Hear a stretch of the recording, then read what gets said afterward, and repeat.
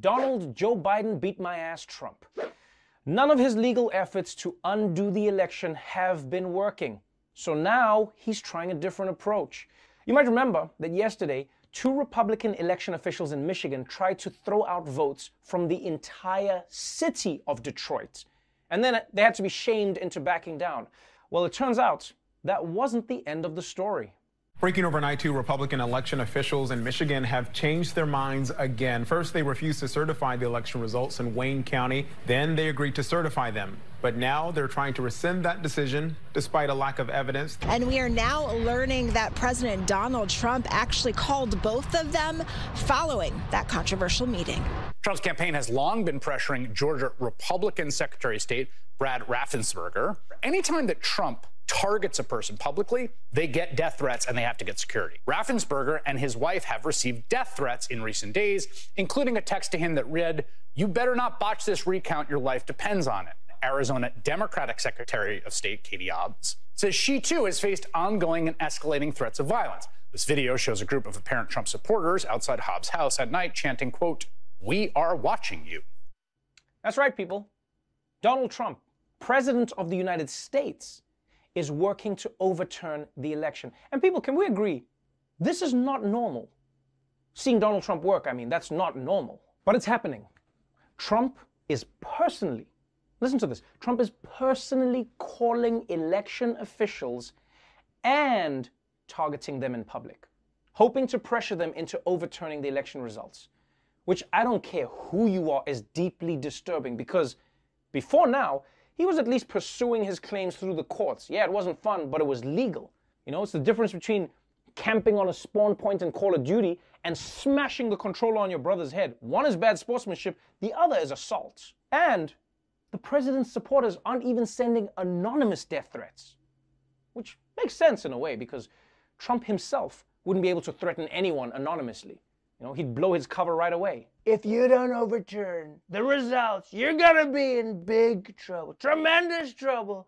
People tell me all the time, wow, what tremendous trouble he's in. Mr. President, I know that's you. No, it's not. It's not me. It's Donald.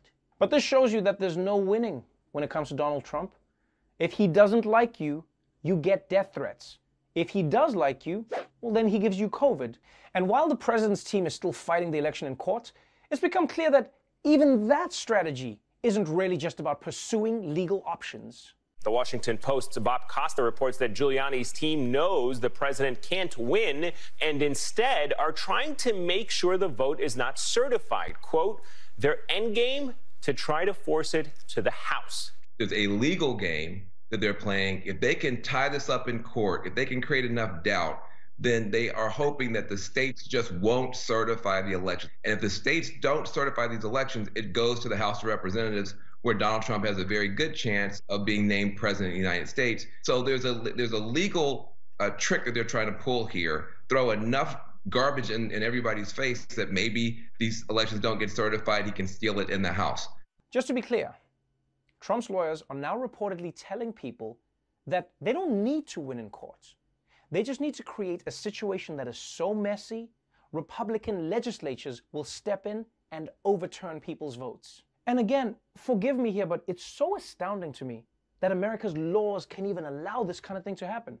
I mean, there's all these safeguards, double checks, protections for every single vote. But then if the legislature is a different party than the winner, they can just be like, nah, we're just going to pick our guy instead. That is wild.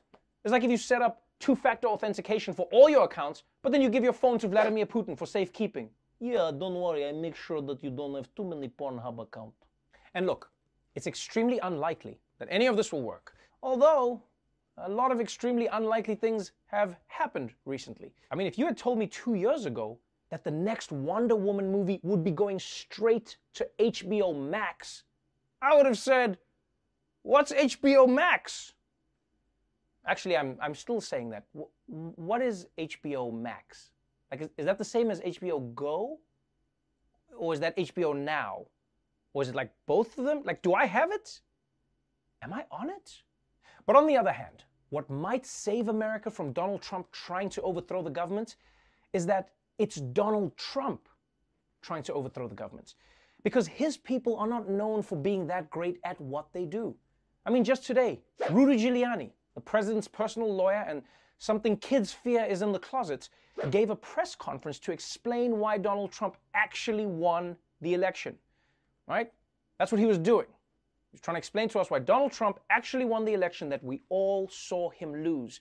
But we couldn't pay attention to this conspiracy theory because we were all distracted by this. Many of the absentee ballots were fraudulent, and they knew that. And they didn't want to have a count of that. 200% of the registered voters in a district vote. What does that mean?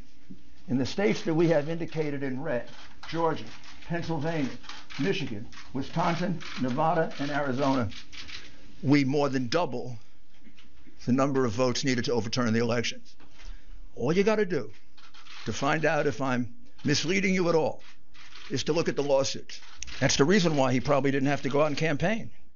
Okay, I know that this could be the end of American democracy, but guys, this shit is hilarious. I mean, Trump always said that he had leakers in his administration, but I didn't know it was this bad. What the hell was going on with Rudy?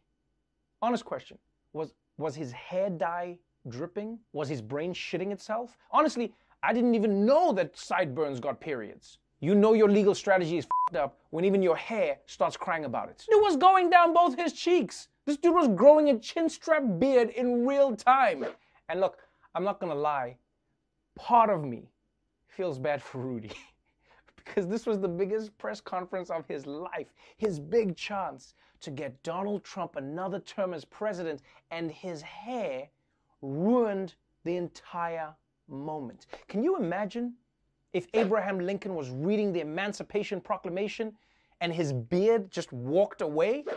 People would have been like, hey, yo, yeah, man, forget about the slaves, man. Yo, your chin hair just bounced, B. Yeah, you got to look at that shit. But maybe this is the perfect combination of evil and ridiculous to end the Trump era. I think it's perfect. Because think about it. If someone said in 2016 that this whole thing would end with Rudy Giuliani openly plotting a coup against the government, but no one would take him seriously because he had hair dye running down his face the entire time, you'd be like, yeah, you know what? It sounds about right.